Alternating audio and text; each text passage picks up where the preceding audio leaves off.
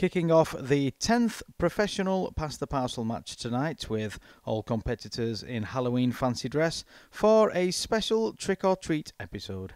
Shaheen with a delightful cup design, very topical. One of your favourite times of year, Tina, I believe. Oh yes, I just love Halloween. Apple bobbing sweets, vodka. Vodka? 2011 was a cracking Halloween for the sport. I remember Farley Lettuce breaking a run of bad luck with 4 wins on the trot. Not since the days of Graham Treehorn back in the late 70s have we seen that.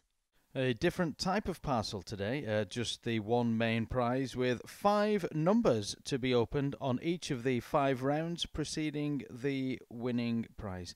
Each one reveals a house number on this street.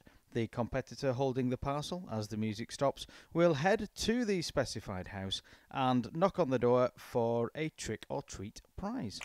Oh! Ew! Tina? Think that came from the playing area. Well, that was quite a guff wherever it came from. Parcel in play.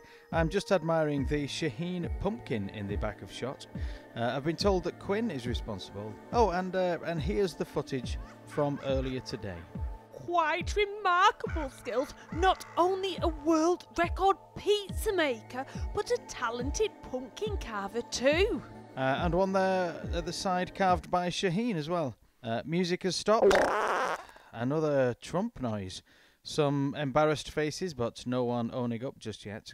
Quinn opening number 1. Underneath we reveal a house number. Number 5. And now Quinn will immediately head to that house for the reward.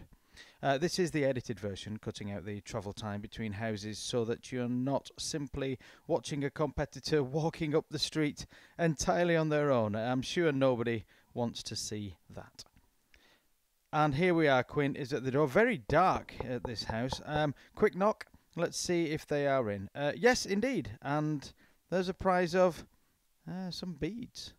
Well, that's an interesting choice of prize. Yes, it is. Quick cut to Quinn back in the arena. And the music starts up again. Bailey to Shaheen. Shaheen to Scout. Quite an urgency to this match. I love the way this sport constantly reinvents itself. Quinn again with the parcel. A number 43 under the wrapper means that we can now cut to the arrival at the house. Knocks on the door and it's quickly answered. A small child there with a broken chopping board. Now what are they going to do with that? Bizarre. Straight back to the playing arena, which is simply the front room of a house on the trick-or-treat road. Oh dear. Ooh. Sounds like it's coming from the left-hand side.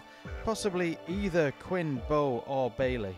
Well, that doesn't sound like one of Bailey's. That's a fair point, Tina. There's always a carburettor feel to those.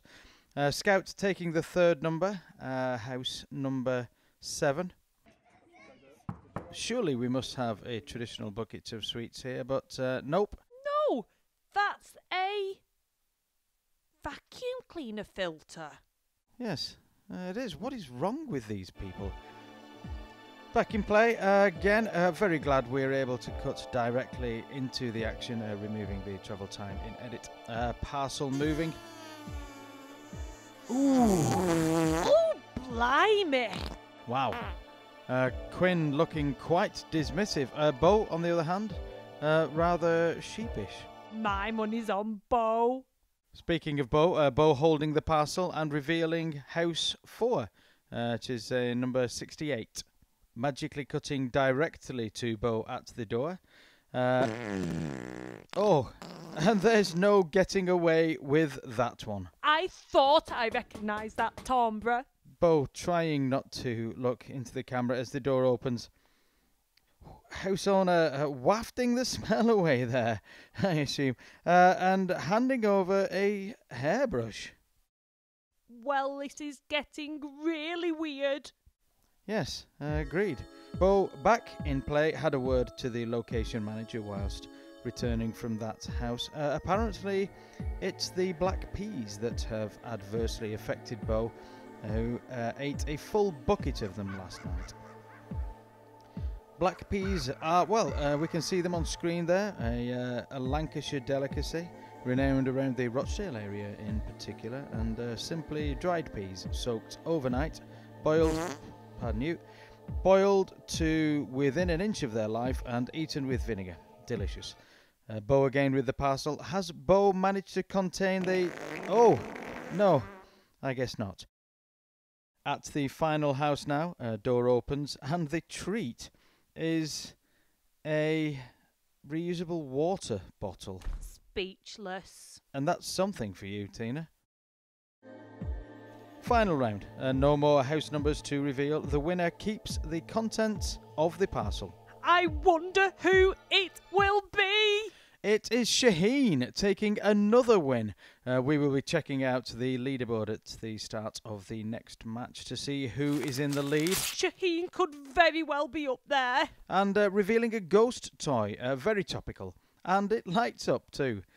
Sounds like Bo's trumps have finally stopped. Oh, no. Can I have some of those peas?